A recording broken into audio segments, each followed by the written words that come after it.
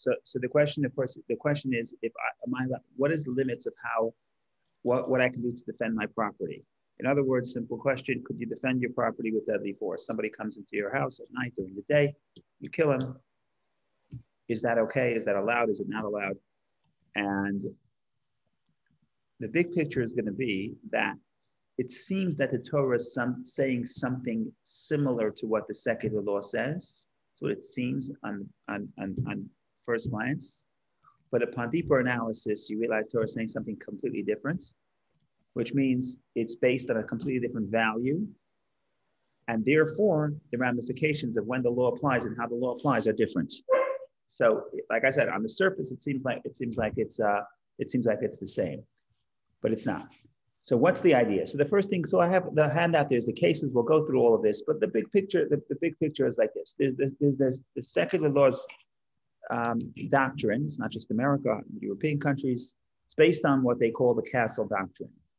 And the idea is that your home is like your castle. What does it mean your home is like your castle? I know it sounds medieval, but that's what it is. That's where it started. The idea is, what happens if somebody comes to me in the street and wants to start a fight? Can I kill him? The answer is no. Okay, let's start from the beginning. You can always say self-defense. If you feel threatened, you can always kill the person in self-defense. And if you ever get into trouble, if you ever kill somebody coming into your house, I don't suggest you do, but if you ever do, a good lawyer will say, okay, say it's self-defense. But let's assume it's not self-defense. Let's say somebody comes up to you in the street and says, give me your wallet. Could I pull out my gun and shoot them? Or do I have to give them my wallet? That's the question. In other words, yeah, I could defend myself if my life is in danger, but what happens if my life is not in danger? At what point do I have to give over my possessions, or at what point do I say I'm protecting myself and I'm going to use deadly force to stop you from robbing me, for example? So again, in this country, it's very different. Every state is different.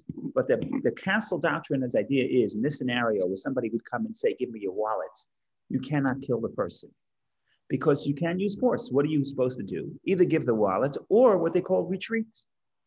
Somebody confronts you, walk away. Nobody asked you. You don't have to be the macho. You don't have to win the fight. Worst comes to worst, you'll retreat. Like you say in Yiddish, it's not the end of the world. Point is here, I retreat. Retreat to where? Retreat to my castle, retreat home. But if you're coming into my home and you say, I want to rob you, I want to take your TV, I want to take your piano, doesn't matter what it is. Now the question is, what do I do? So the doctrine says, you don't have a duty to retreat. You don't have to retreat. Why? You're in your home. There's no reason to retreat from your home. You have to retreat to your home. But if you're in your home, you don't have to retreat. And if you don't have to retreat, you could use deadly force to defend yourself and your property in your house, if it's in your house, because it's your castle.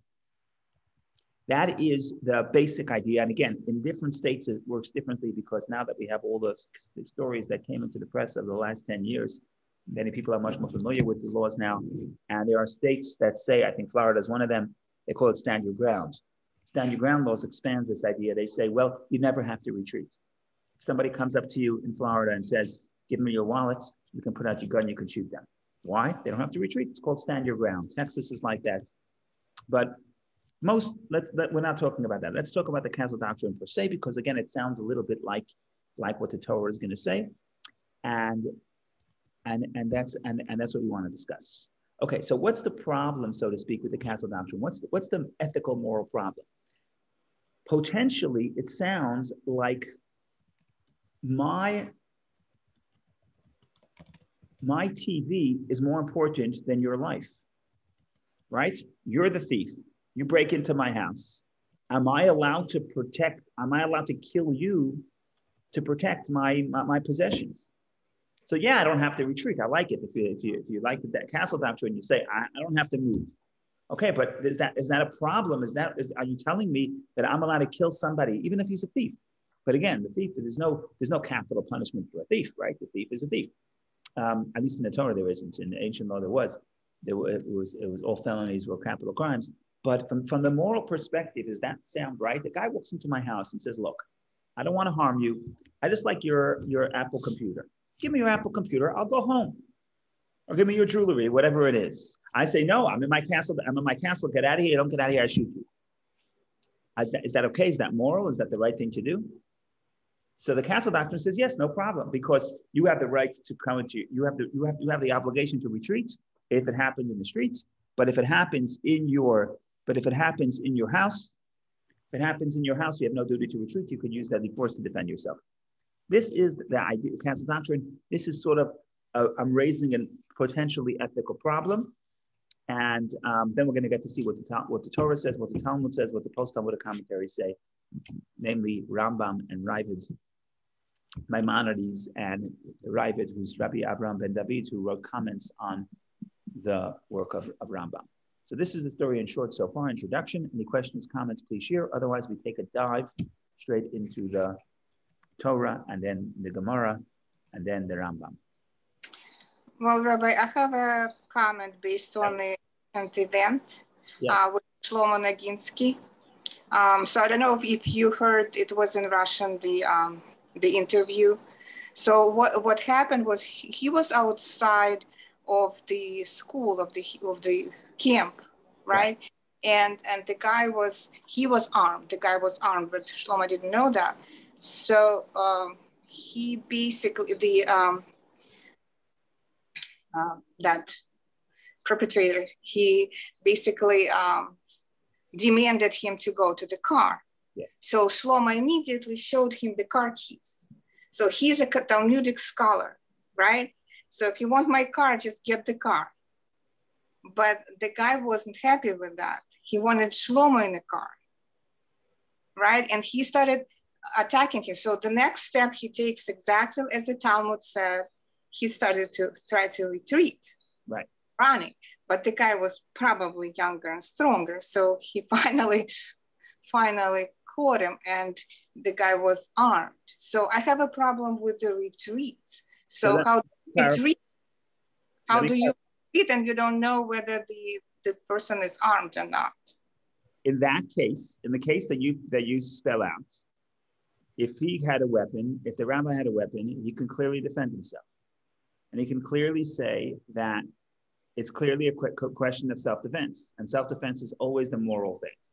The question would be, in a case that's different, in the case where the guy says, give me your keys. I don't want to harm you. All I want is your keys. I like the model of your car. You have a very nice car. Can I have your car? And in that case, if the rabbi had a weapon and killed the thief, would that be would that be okay? Well, legally and morally. No, I understand, but you never know whether he's armed. Okay, good point. Right? And Rabbi wasn't armed. He knew that for sure. Right. So good point. You make a good point, which is in some cases, I don't know whether my life is in danger. Excellent point. And therefore, my suggestion to you, I'm not a lawyer, but my suggestion to you is that if you ever get into trouble, say, I thought my life was in danger. And this is between the two of us. And if you say, I thought my life was in danger, chances are, most likely, you'll be safe. In other words, the law, you won't be prosecuted. Because you're right. It's a very difficult thing. Sometimes you don't know. Sometimes you don't know that if you're in danger. And if you act and you say, in my mind, I thought I was in danger, you're safe. But when I'm talking a little more theoretical, and you're going to see that it's not just theoretical, because once we get to the Talmud, there's going to be clear ramifications, and the castle doctrine starts shifting. It's fascinating how the subtlety in the philosophical points makes a real big difference in the practical sense. So we'll see. So in other words, let's come back to this in exactly 1/2 hour at 12:45. And at 12:45, let's come back to the question, and we'll see if we make any progress. Okay, go ahead. Which parsha is this connected to? I know we talked about this with the parsha. Oh, we may have talked about it, but now we know then depth. It's called Mishpatim. In Mishpatim, in the law of, in the parsha of Mishpatim, it talks about these verses are from. So this is the civil law. Thank you. Yeah, so we discussed it, and I even wrote about it, but that was just surface. Yeah. Well, no, it's the essential point, but to see how it applies and how the various opinions of the Talmud will change the result in various scenarios, and how to compare it to what happens in the modern perspective I think is fascinating. So here we go. We jump right in, sharing the screen. You guys have it. I'm skipping the beginning. I'm skipping. So we did the castle doctrine. Connecticut law is interesting for those who live in Connecticut. We'll get back to the Connecticut law in a minute. Okay, Torah. What does the Torah say? If the thief is discovered while tunneling, breaking in, and he is struck and dies, he has no blood. If the sun shone upon him, he has blood. A a little bit cryptic verse, even though it's cryptic for us, but in the language of biblical Hebrew, it's not cryptic. It's clear. Has no blood means he has no guilt. If I kill someone who has no blood, it means I didn't kill a human being. I killed someone who does not have the protection of a human being. So in other words, the Torah says as follows: the thief is discovered while tunneling into my house, and he is struck and dies. That's okay, he has no blood. The person who killed the thief while tunneling in has no blood. So therefore, the person who kills the thief is not guilty of murder.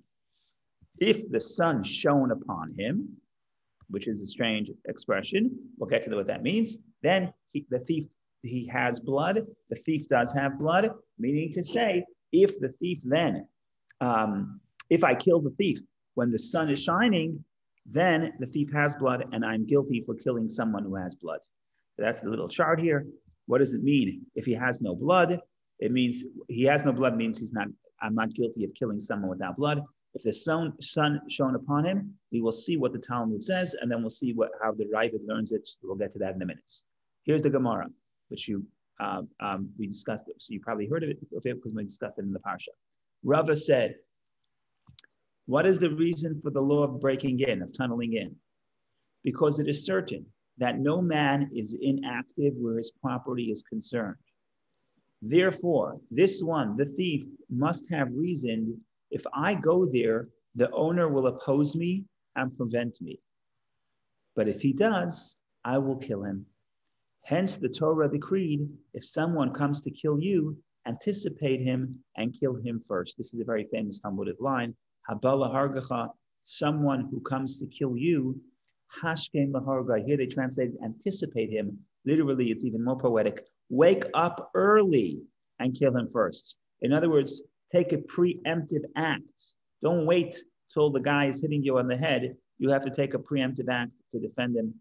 That's Talmud Tractate Sanhedrin, page 72. What is the Talmud saying here? What's Rava saying here?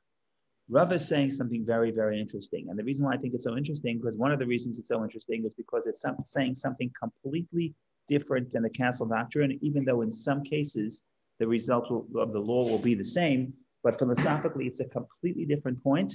And therefore, like I said, there are going to be cases where it's different. The result would differ from what this castle doctrine in American law would say or Connecticut law would say. So what is Rava saying? Rava is saying a very interesting point.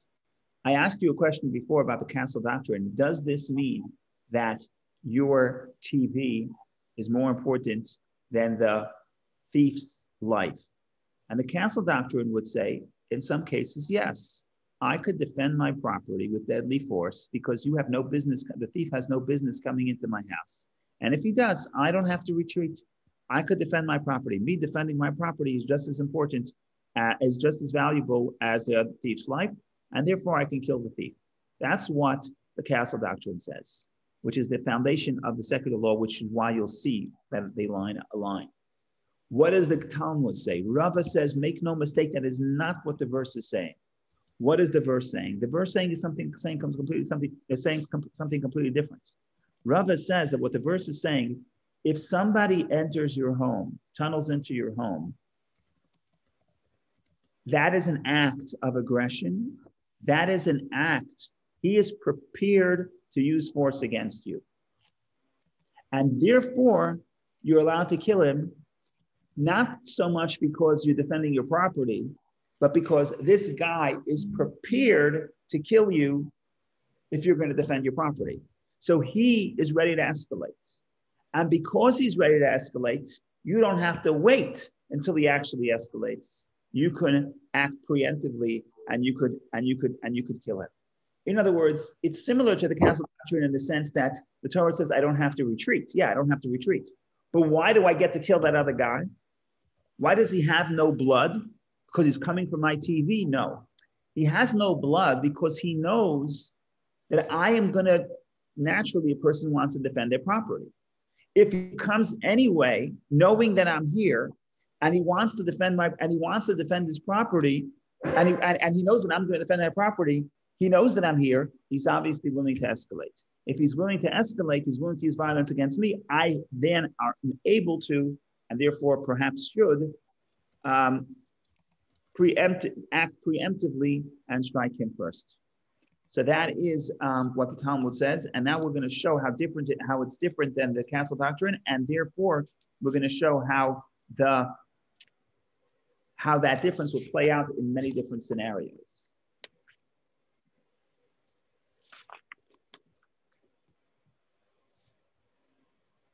So here's the chart. Oh, it's on two different parts of the page. Doesn't work. Summary: why is the homeowner in some cases permitted to use deadly force? Castle doctrine, because I'm allowed to defend my castle. That's the philosophical principle here. I'm allowed to defend my property, and therefore, if someone comes into my house, I can kill him. To take my stuff, I can kill him. What does the Torah say? Torah says it has nothing to do with defending property. I mean, it does have what to do. The premise of this idea is not defending property. The premise of this idea is if that guy comes into my house knowing that I'm home, obviously he's willing to use violence because he expects me to try to stop him. And if he doesn't, and therefore I don't have to wait for him to use violence, I could go and I could use violence first. So go back to Fega's case. The guy comes up to the rabbi and says, give me the keys to your car. I don't want to harm you. Just give me the keys to your car and I'll let you go home and have a nice day. Rava says, it's not the castle doctrine as you'll see in a minute. There's no castle here. Rava says, you could take out your gun. I think, well, according to some opinions, you'll see in a minute, the opinions change. But according to the simple interpretation of the Talmud, certainly according to Rambam, I'm allowed to take out my gun and shoot the guy between the eyes. Why? He's not here. He doesn't want my life. He's not putting me in danger. He just wants my property. But the Rava is saying, no such thing. Someone comes up to you and asks for and demands your property. He knows that you're going to prepare to defend your property.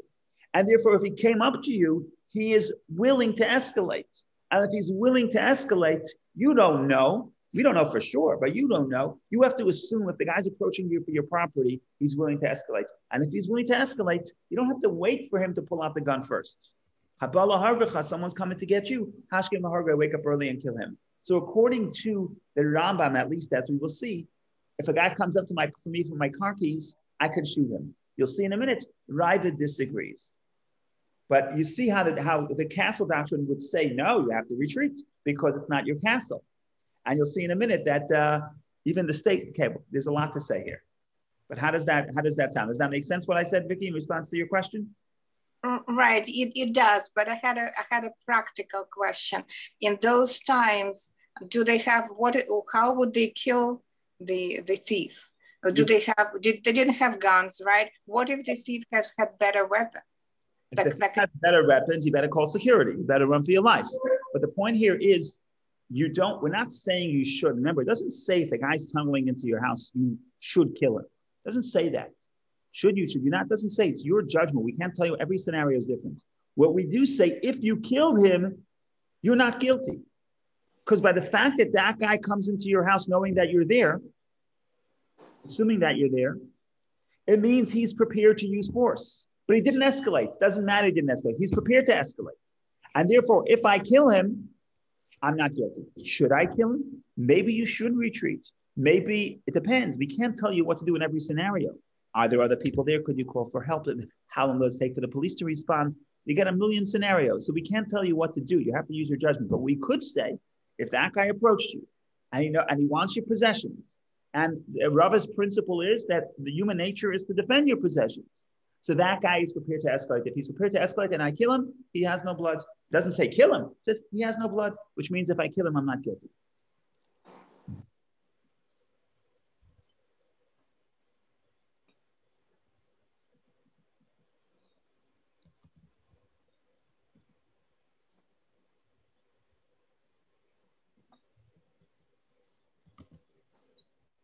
Okay, the journey continues.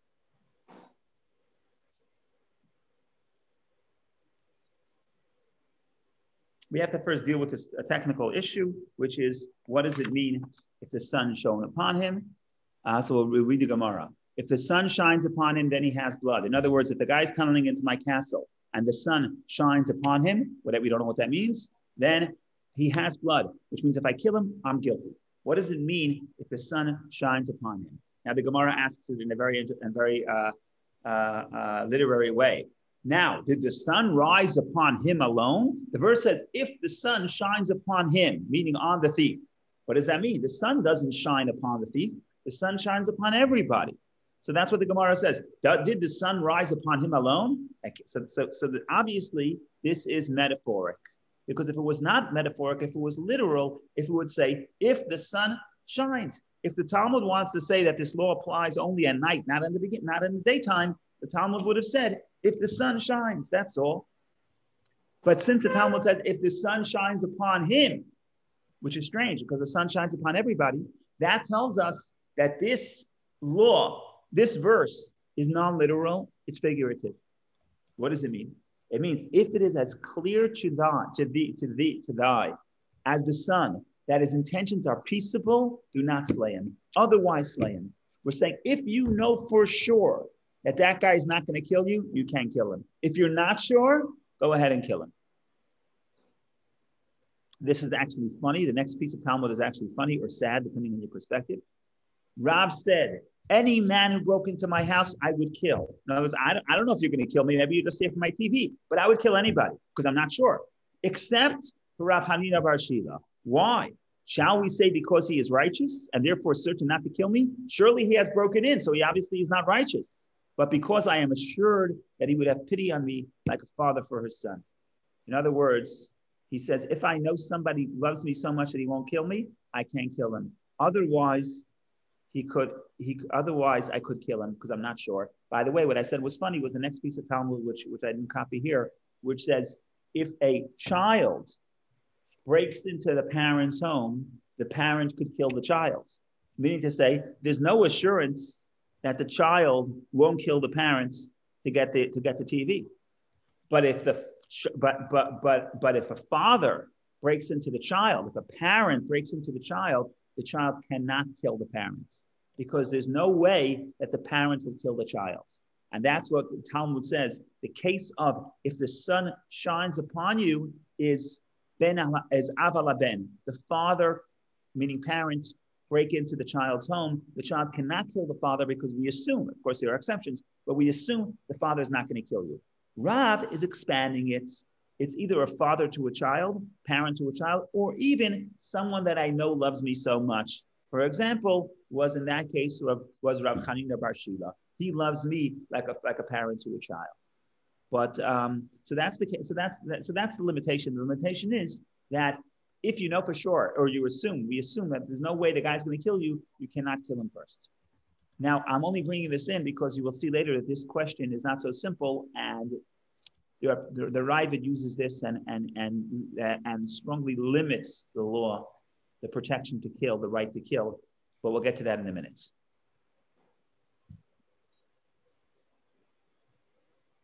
Next piece of Talmud, which is also relevant to figure everything out here. The problem is like this. The problem is that the verse says a case of someone is machteret. Literally, machteret means tunneling in. We assume it means tunneling into a home. Now the question becomes, what happens if it's not in a home? What happens if it's in my courtyard? What happens if it's anywhere else? The question is, what is it specific to a home or in other places as well? Now, by the way, the castle doctrine says it's specific to a home. Because, for example, even your place of business, according to some states, like in New York, your place of business, the castle doctrine does not apply. Why? It's not your castle. And there are other ramifications. We'll get to that. It's absolutely fascinating. So here we go. Our rabbis taught, if the thief be found tunneling in, that's the verse. If the thief is found tunneling in. Says the Talmud, from this I know that the law only for tunneling in through the wall. Whence do we know if he is be found on the roof, in a court, or in an enclosure attached to the house? It's not my house, it's my garage. From the verse, if the thief be found, implying wherever he is found as thief. In other words, the Talmud says, don't get caught up with b'machteret, in the tunnel, which means tunneling into a home. It means the next verse, in the next word says, yimatzeh, if yimatzeh haganav, if the thief was tunneling and is found. So focus on the word that's found. Found is broader, found is anywhere.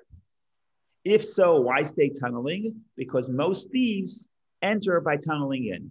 In other words, what this Baraisa is doing is saying, don't get caught up. It's not literally tunneling into a home.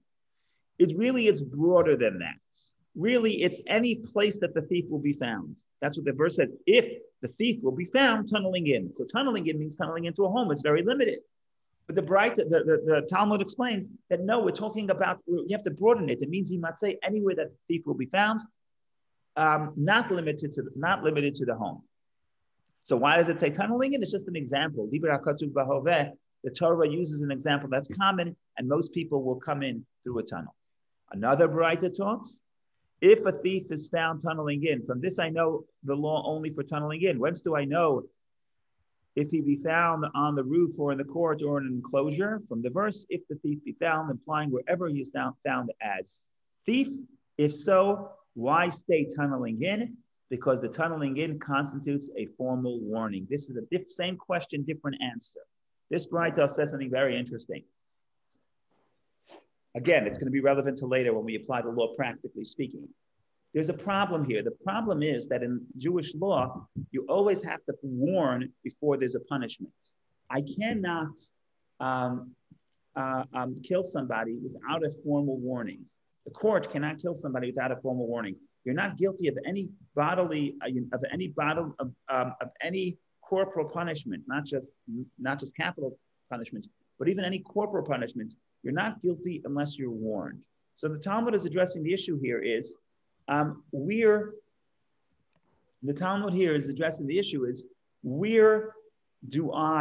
was this guy warned? The thief broke in, he wants my TV. I can't just kill him, I have to warn him.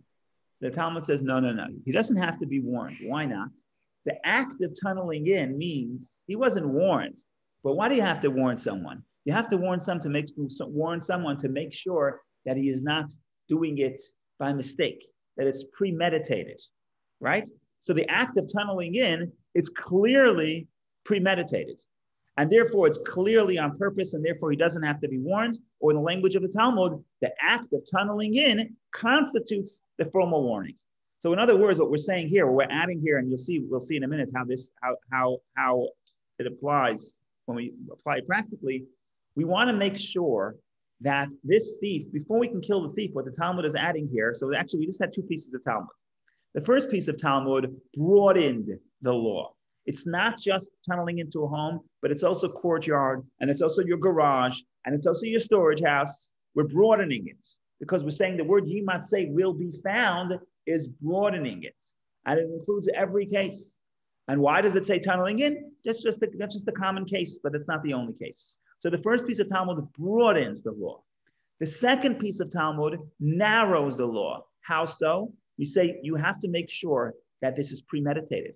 And tunneling in is premeditated. If it's a case that's not premeditated or not as premeditated, you may not be able to kill the guy, as we will see when we get to the Rabbit, as we'll see later.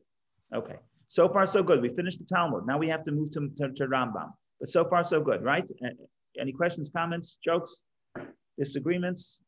Otherwise we continue. Okay. So now we have Rambam. We're going to go to Halacha 7. I forget which chapter. Should have said here. Does it say it here? Doesn't yet. Chapters 9 of Hilchas Gneva, the laws of theft. Here we go. Chapter 7. When a person breaks into a home, whether at night or during the day. Oh, very important, right? How do we know it's whether at night or during the day? We'll see later others disagree.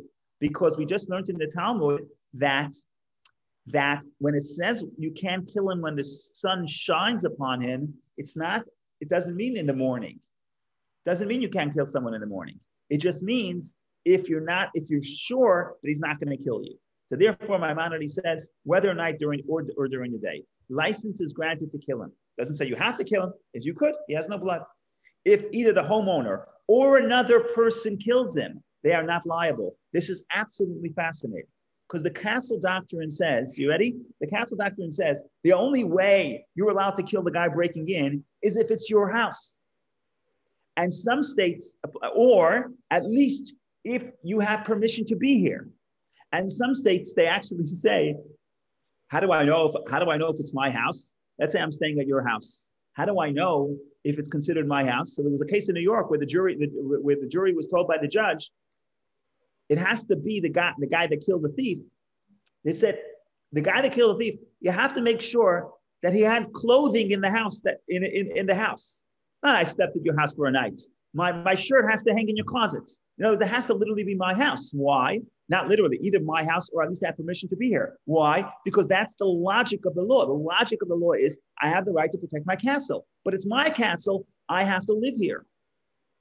It has to be my castle.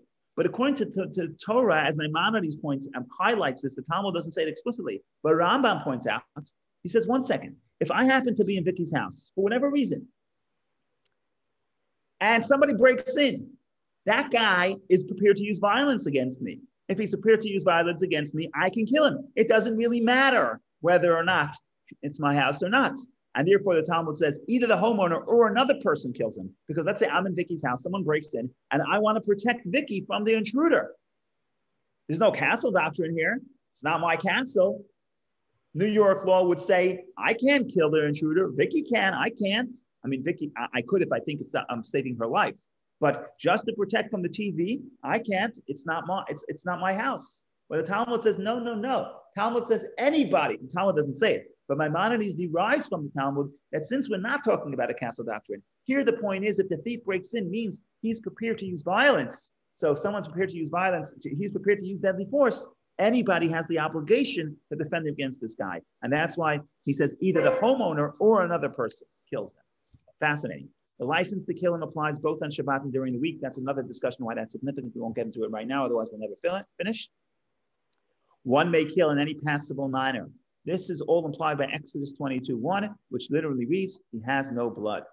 Now, we're expanding it. Unlike castle doctrine, which says it only applies to a house, and even, I don't have time to sort of go through it, we'll go through it later. In the state of Connecticut, I think it applies to your place of business also, but not in New York. The Rambam says we're applying it to everything. Halacha 12, similarly, a person who breaks into a garden, field, or pen, or corral may not be killed. Oh, I'm sorry. For the prevailing presumption is that he came merely to steal money, for generally the owners are not found in such places. This is absolutely fascinating and also very different than the castle doctrine. What happens if the thief breaks into a place where we assume the owner is not there? So a field, I have a pen of chickens, I have a place where I keep my animals. The owner is usually not there. The thief breaks into my stable and wants to steal my best horse. The castle doctrine says, it's your stable, it's part of your house, There's no duty to retreat, you can kill the guy. Rambam says, 1 second, you can't kill him. Why not? Because the thief did not assume that you're going to be there. If he did not assume that you're going to be there, there's no presumption that he was prepared to use force against you. If there's no presumption that he's going to use force against you, you can't preempt him and kill him, unless you're afraid that he's going to kill you, or unless there's some indication that he's going to kill you. But just because he broke into your field, or broke into your pen, or broke into a place where you're not found, so then you can't kill him.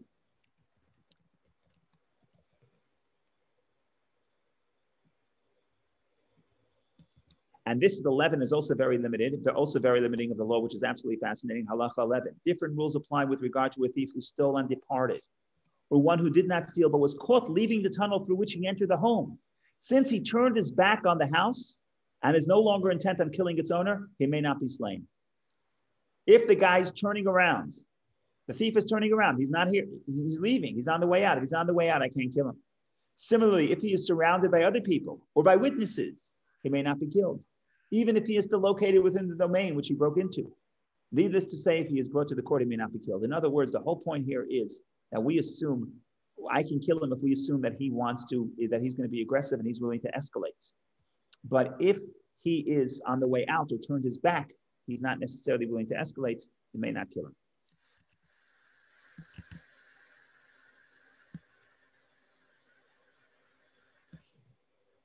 And we still have to do the Ravid. Okay, we have another 5 minutes to read, and then I'm going to try to summarize.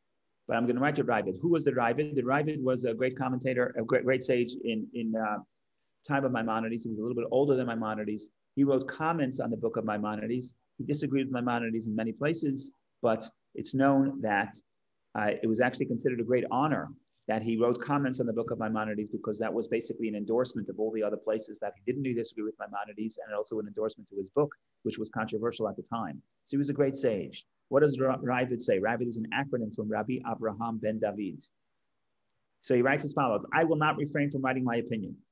Although our sages interpreted the verse, if the sun shone upon him, to mean if it is as clear as the sun, that he did not come to kill, etc. Nevertheless, the verse should not be taken out of its literal meaning. This should go, right? Its literal meaning. Therefore, there's no permission to kill during the day, because during the day, the thief is taking a chance. The thief is taking a chance, and he plans to run away immediately, and does not intend to steal great value, and does not intend to kill the homeowner. And the thief is just trying his luck. The thief who comes at night, by contrast, knows that the homeowner is home, and he's prepared to kill or be killed. So the Ravid is saying a few points here, very interesting. First legally, and then it gives the reason. So the Talmud says that the sun shining upon you doesn't mean literally. It means that you can kill someone who you know is not going to kill you, but it doesn't mean literally. But the Ravid says no, it also means literally. What the Talmud is doing is saying it's not only that you can't kill someone during the day, but it's also if it's someone that you know for sure is not going to kill you, even if he comes at night, you can't kill him. In other words, the Ravid, to keep it short, the Ravid is still saying that during the day you cannot kill an intruder. Why? The castle doctrine makes no sense. What's the difference if it's a day at night or at night? So what the Ravid is saying is based on what I said earlier, that the act of tunneling in is the warning. In other words, when somebody walks by a house during the day, the door is open, the door is left open, he says, you know what, I'm going to peek my head in, I'm going to grab a wallet and see, maybe I'll run up. He's not necessarily premeditated to the point where he's agreed to use force. He's just trying his luck. However, at night, when the doors are closed and everybody is home and it takes great effort to get in and you know that the owner is home, there, it's much more premeditated. In other words, the Ravid is saying that there's like that if the guy just walks by you and says, okay, give me your wallet, it's not necessarily you can apply it. You can apply it in the same way. Okay, let's do some summaries here just to make sense of this all. According to Maimonides, can one kill an intruder who entered a store at 2 a.m.? No. No. Why not? Because the homeowner is not home. Because he's not expecting the homeowner to be home, and therefore we have no indication that he's here to use force. Can one kill an intruder who entered a home at 2 a.m.? Yes, because the owner is home. We assume the owner is home, which triggers this law that we assume the guy is home, so we assume that the intruder is prepared to use force. Okay, we did the Ravid. Now we're going to try to summarize everything, but first we'll read the Connecticut law. Let's read the Connecticut law. Connecticut law. The castle doctrine is incorporated into Connecticut law governing the use of physical force in defense of premises. This law states that a person who possesses or controls a premises, that's the point I said earlier, it has to be Vicky, because you possess or control your house, or is licensed or privileged to be on such premises, right? But it's only somebody who you could say it's my castle, either because it's my house or because the owner lets me be here, right? But a stranger, if I'm just a stranger and I see someone breaking into Vicky's house, I cannot interfere. According to the Talmud, I could. So it's justified in using reasonable physical force upon another person when he or she reasonably believes it to be necessary to prevent or stop someone from criminally trespassing. Deadly force is reasonable only, 1, to defend oneself or another, 2, when one reasonably believes deadly force is necessary to prevent an attempt by the trespasser to commit arson or any violent crime. Or 3, to the extent the person reasonably believes it necessary and only to prevent or terminate an unlawful entry by force into his or her dwelling place of work.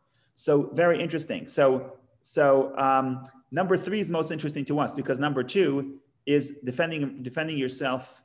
You don't need the castle doctrine. Number 2, to stop arson or other violent crime is related to the castle doctrine, but certainly 3. 3 says, I could stop you from entering my place of home, a place of work,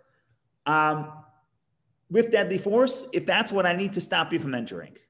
Now, what's very interesting is, like I said, New York does not say it applies to the place of work. Connecticut says it does. However, Connecticut doesn't make a differentiation of night or day, whether I'm going to be there. So that's where you see that according to Maimonides, it makes a difference of what time of day it is. So basically what I want to do is I want to do a quick summary of everything, and that hopefully that would be some form of summary. Summary, contrast secular law and the Torah law. To kill an intruder to a place of business. So intruder to a place of business. According to secular law, in many states, there is no castle doctrine. Connecticut applies the castle doctrine to a place of business. What does the Torah say? At least according to the Rambam, Torah says place of business is covered. However, it has to be in the time. In other words, you could defend in a place of business. However, it has to be in a time where the intruder assumes that the business owner is there. So you break into a bakery at 12 midnight, the bakeries that don't bake at night, then there's no castle doctrine, there's no law of tunneling in, because even though it would apply to a place of business, but it has to be in a case where the thief assumes that the homeowner is there. Okay, who may kill the intruder? Secular law says only someone who lives in the property, excluding visitors. Visitors can also, someone has to be permission to be there. What does Rambam say? Rambam says it's got nothing to do with who owns the property. It has to do with someone coming into your house. If I see someone tunneling into your house, I know he's putting you in danger. I know he's prepared to escalate, and therefore I, the stranger walking down the street, I can walk in and I can kill him. So again, like I said, we're starting from a point where these laws look similar, but because the philosophical underpinnings of the law are so different, the application is so different. Okay, what time of the day may the intruder be killed? According to secular law, anytime. Castle doctrine applies anytime. According to Maimonides, anytime. According to the Ravid, only at night, not during the day. Can one kill a thief that we assume is only trying to commit burglary or arson and will not attack the homeowner? According to castle doctrine, absolutely yes. We said that in the law. We said it clearly in number 2. A guy comes to your house and says, I want to kill you. Leave. All I want to do is burn down your house. I don't like you. I want to burn down your house. According to castle doctrine, you could go and you could kill him. According to the Torah, fascinating, you cannot. Why? Because the only way you can kill is if you think he's going to kill you. So what happens if you know for sure? How do you know for sure is another question. But if I know for sure the guy doesn't want to kill me, let's say my father is coming to burn down my house, right? Ben Allah, father to son. We know he's not going to kill you, at least in most cases. In that case, according to the Torah, you cannot kill the person because your property is not more important than the other person's life. So to me, it's just so fascinating how the law it seems so similar, but because the philosophical underpinnings are so different, the applications, they diverge dramatically. And then, of course, at the end, we just have the story. There was a famous story back in Israel in the early 2000s, I believe it was, where there was a rancher in the South, and the South is terrible crime, terrible theft. And basically, this rancher woke up in the middle of the night, heard noises. He went into his barn, and he killed 2 intruders who were Arabs, and he was arrested, and it became a whole to-do, and it was a whole pushback. They would prosecute. I think he was found guilty. Eventually, they changed the law, and they said, and that is exactly, they call it the Shai Dromi because that was his name. In that exact case, he would not be guilty for killing the intruders. My point is that in that case, you can have the handout, you can look at the case. In that case, according to the Torah, he would not be able to kill first of all, they came into his barn at night. They did not assume he would be there. Number two, he killed them when they were running away. So according to the castle doctrine, it would have been okay. According to the Torah, it would not be okay. So just, I'm sorry that we had to go so fast. Really, we could send this for another hour, but I have 4 minutes left if you want to discuss and ask. But to me, this is just so interesting for on so many levels, but it's interesting because of its current, because we're dealing with this problem in America, unfortunately, so often, because we have so much crime, unfortunately. And we also deal with this, it's also interesting on the fact that something that seems, first of all, within the Talmudic system itself, how the post-Talmudic commentaries disagree dramatically on what the Talmud is saying. When the Talmud says the sun is not literal, when the sun shone upon him is not literal, does it mean it's not literal, or does it mean it's not only literal? Right? Rambam says it's not literal. Ravid says it's not only literal, but the literal limitation that you can't kill during the day, according to the Ravid, does apply. So it's interesting looking at the Talmud itself. It's also interesting looking at it, comparing the Talmud to the secular law, like I said, where just because it looks similar on the surface, it doesn't mean it's similar. Ladies and gentlemen, ladies, thank you for joining. It's been a lot of fun for me. Now I got a little refresher. Last time I looked at this was 10 years ago or more. So thank you. Thank you. Thank you. Thank you. Thank you, everybody. Wonderful day. We'll see each other in good health. Stay cool and hydrated, please. Yeah. So the moral of the story for the example that I brought at the beginning, that they have to hire a security company. Yeah, and because he was unarmed, clearly. Right. He was, and the attacker was pointing the gun at him. Yeah, if he had a gun, for sure you can kill him. But I'm just saying it's very interesting because I was a kid, and somebody in Crown Heights, somebody would walk up to you and say, "Give me your bike." According to the Ravid, I can't kill him because maybe it's not premeditated. Maybe somebody actually once did it to me for a joke. There was an older African-American kid who lived in our block, and he came up to me and he said, "Give me your bike." And I was frightened. And I was going to, and then he said, "Oh, no, I'm just kidding." Right? So what am I going to do? Pull out my gun and shoot him? Maybe it's not, according to the Rambam, I can kill him. According to the Ravid, it's during the day. It's not necessarily premeditated. If the guy broke into your house and says, "Give me your bike," oh no, then it's serious. So it's just interesting. Yeah, Torah law pays more attention to the moral. Right. Yeah. And again, the castle doctrine is a fine doctrine, but the problem with the castle doctrine is that you're saying, in some sense, what you're saying is that my right to protect my castle comes before the criminal's life, which is a moral judgment. It's just the Torah would not agree with that moral judgment. Right. But in Shlomo's case, he clearly was protecting self-defense. Yeah, self-defense. Yeah. He wasn't armed against an armed. If he was armed, if the guy comes to you and you have a knife and he has a knife and he comes to you with a knife, you can kill him. In other words, it's not. He had a gun too, a gun and a knife. He pointed a gun at him. Correct. But my point is, you don't have to wait for him to draw the gun. That's the brilliance of Rava's point. You don't have to wait for him to escalate. If he did something to indicate that he's prepared to escalate, you don't have to wait for him to escalate. That's the catch here. Clear as day. Thank you so much. Okay, thank you very much. Appreciate it. Thank you. Have a good afternoon. Thank you. You too.